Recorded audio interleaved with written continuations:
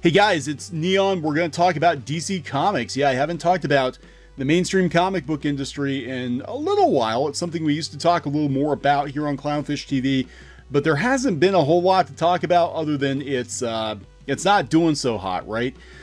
So DC Comics is going to reboot its universe yet again, and I have to wonder if this has something to do with the possibility of maybe DC Comics ending its comic book publishing business, as WarnerMedia, who is cash strapped right now as they look for ways to cut corners.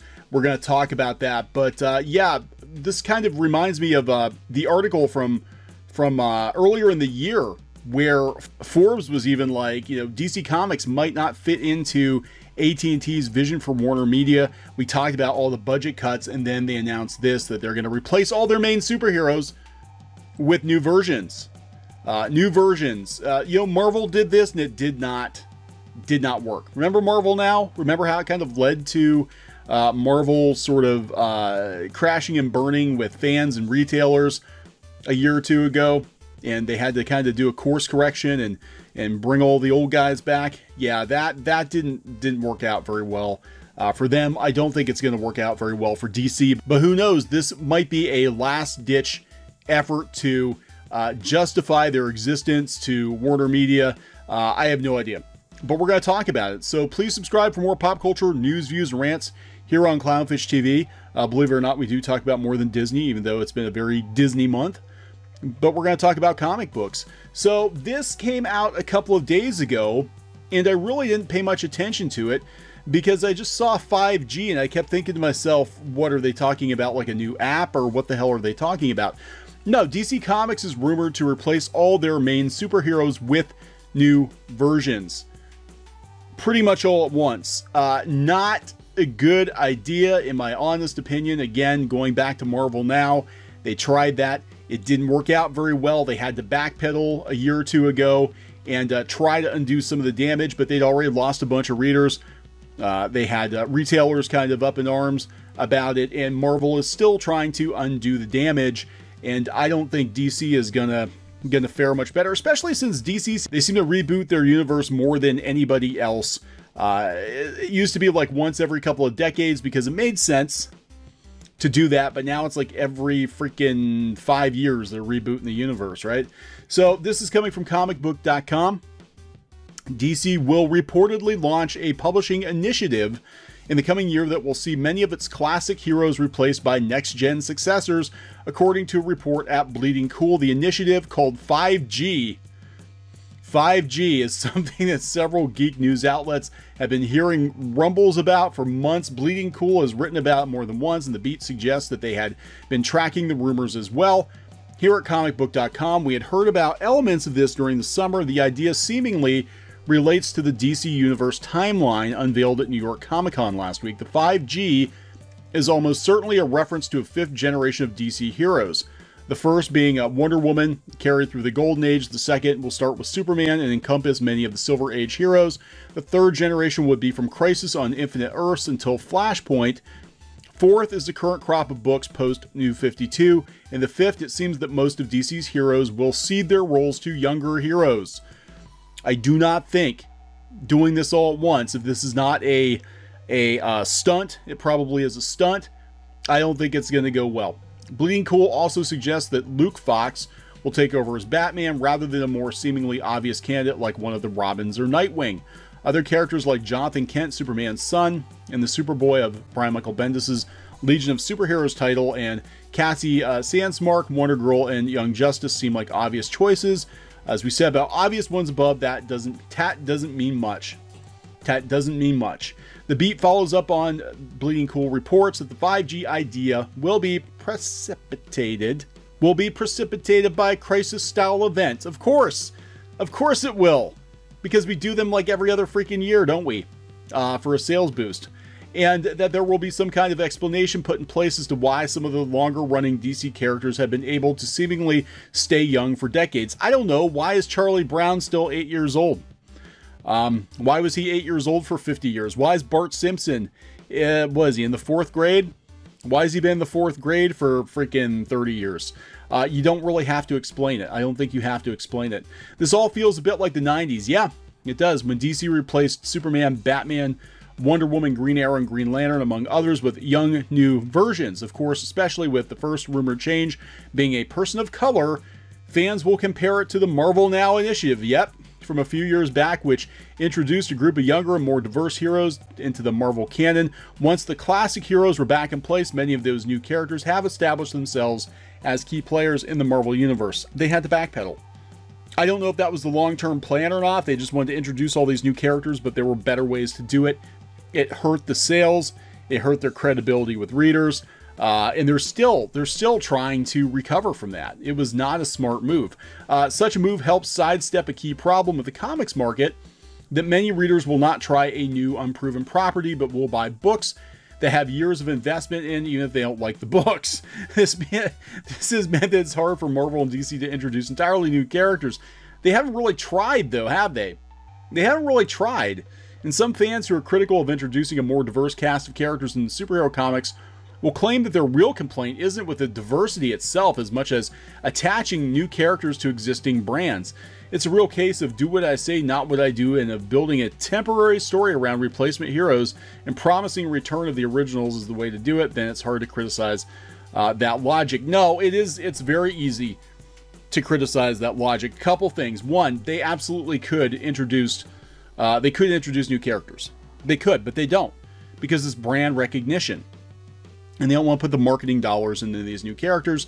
And but it's almost like a backdoor pilot, isn't it? Like, oh, we're going to use this character for, you know, Ironheart or whatever, so let's introduce her, have her take over for Iron Man, and then we'll spin her off into her own book. I mean, I guess I can kind of see the logic in that, but I'm like, wouldn't it make more sense to introduce the character in the main title, and then if there is a demand, if there is a legitimate demand for a standalone comic featuring that character, then you do it. That's what they used to do at Marvel with the Avengers and the X-Men. They had an ensemble cast, and if you know, one of the characters broke out, then they got a miniseries or full-blown series. But we didn't just shoehorn characters in for the sake of doing it. I don't think this is going to go well, you know, and I haven't really kept up all that much with mainstream comics over the last couple of years.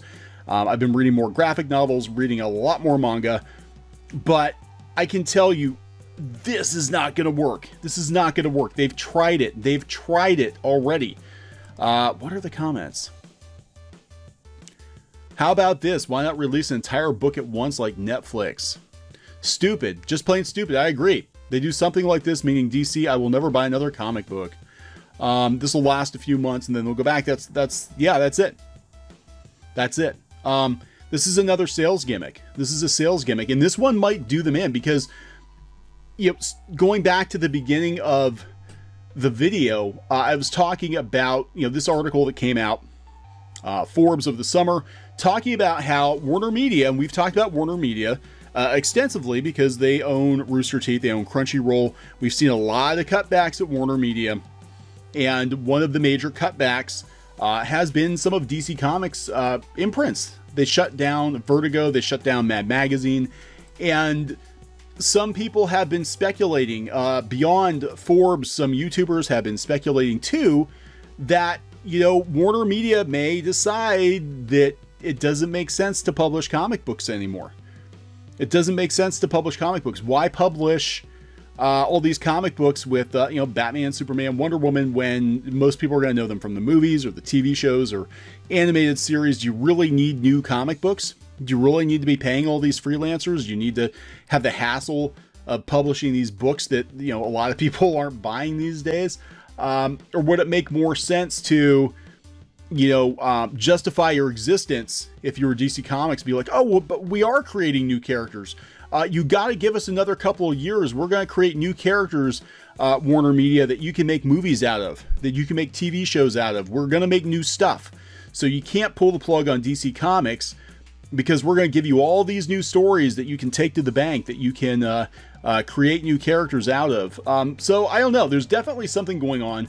And it just feels like you know, armchair observation, it feels like DC Comics is kind of, this is like the last ditch effort, I think, for DC, because we're seeing a lot of changes very quickly. We're seeing, you know, folks in charge of DC Comics admitting that the comic book market as it is right now is broken, admitting that the old stuff sells better than the new stuff. And this is stuff that WarnerMedia is probably telling them, like, you know, we don't need new comic books. People are going to buy Watchmen and Dark Knight forever. You know, we don't really need any new stuff. And this might be a way, just hypothetical. I'm just thinking out loud here, but this might be a way that they justify their existence for another couple of years. I don't know. We do know that WarnerMedia has been absolutely brutal, and I don't think anything's off the table at this point. I mean, it's very possible that they could just be like, hey, DC Comics doesn't make sense. It's gone. Doesn't matter what kind of history it has. It's gone. And, you know, I just wouldn't put it past them. So some other stuff somewhat related to this is Crisis on Infinite Earths. Crisis on Infinite Earths, they're doing it on the, they're doing it in the Arrowverse, which is weird. I haven't been following the Arrowverse shows for several years now. I kind of checked out after, I think it was season 3 or 4 of Arrow, which I loved back in the day. But I watched through season 4, and then I watched the first season or 2 of Legends of Tomorrow, and you know, some of Flash, and a couple episodes of Supergirl. I didn't really care for it, and I haven't watched Batwoman.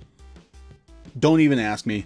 I might get around to it just to see if it's as god-awful as people have been saying. But the concept that they're going to attempt to do Crisis on Infinite Earths on TV, I was like, what the hell? But then they started talking about how they're basically going to take like every Warner Brothers movie and TV show version of the DC universe and roll it into this event. I mean, we've got Tom Welling from Smallville. We've got Brandon Routh reprising his role as Superman, which is going to be weird because he's still in Legends of Tomorrow, I think, isn't he? And they're even going to give a shout out to Michael Keaton. He's obviously not going to be in it, but they are going to have a newspaper with Michael Keaton's Batman on it, so he does exist in one of these multiverses. I think that's pretty cool. And I'm not a huge fan of the Arrowverse, but I think that's a really cool thing. I don't know if this is like the end of the Arrowverse or what, that they're going to like blow everything up after this, Little House on the Prairie style. I have no idea. But one person they're not getting back, and it's very unfortunate, is Michael Rosenbaum, who played Lex Luthor in Smallville, and he was great. He was great. But the reason I'm bringing this up, well, one, it's interesting that they're doing Crisis on Infinite Earths on TV, and then they're also going to roll into doing this 5G event in the comics. You see kind of a parallel here. Like, it's almost like, are they going to reboot the TV universe too? I don't know. But it's interesting that the reason he didn't come back as Lex Luthor was basically that Warner wasn't going to pay him enough to make it worth his time. Now, I don't know what he's doing now. I can't imagine he's doing much beyond the convention circuit. But everybody's like, oh, he had all these reasons why he's not going to do it. It basically came down to money. He said he was very grateful to the fans. He said, I can't tell you how much it means to me. I'll be straight up about this. Warner Brothers called my agent Friday afternoon when I was in Florida visiting my grandfather in a nursing home. Their offer, no script, no idea what I'm doing, no idea when I'm shooting, and basically no money. No money. The real kick in the ass. We have to know right now. My simple answer was pass. I think you can understand why. I hope this answers all your questions. Yeah, they basically said, yes or no, do you want in? And sorry, we're not giving you much money. So this is interesting too. Now, this article coming from Bounding in the Comics, I will leave these articles in the description as we normally do. This situation reads like the other signs of chaos at CW and DC parent company WarnerMedia. We've already gone through the revolving door of power at the top that led to the resignation of Diane Nelson, Jeff Johns, and Kevin Tsujihara. Some tension lingers between Nelson and Johns. So J.J. Abrams was added to the roster. Elsewhere on the TV front, there was a cancellation of Swamp Thing and suspicions of trouble at DC Universe. Spending cuts from on high seem to be the issue, but Warner reps have yet to provide an official statement or thorough justification. I think that there's something going on here with the money. DC has been treated strangely by WarnerMedia's new owner, AT&T. More of a lifestyle brand in their eyes, the presence of DC at the hallowed ground of San Diego Comic-Con was greatly reduced this year. Some people are led to believe that the publisher will be sold to cut losses. I have to wonder. I'm really starting to wonder. I mean, look, they shut down a lot of imprints, and this 5G, I think this might actually be sort of a last-ditch effort to justify their existence. Kind of like Marvel Comics is trying to justify their existence right now, having that panel at, what was it, South by Southwest, being like, hey, comic books are needed to make all these movies. And the truth is, no, they're not.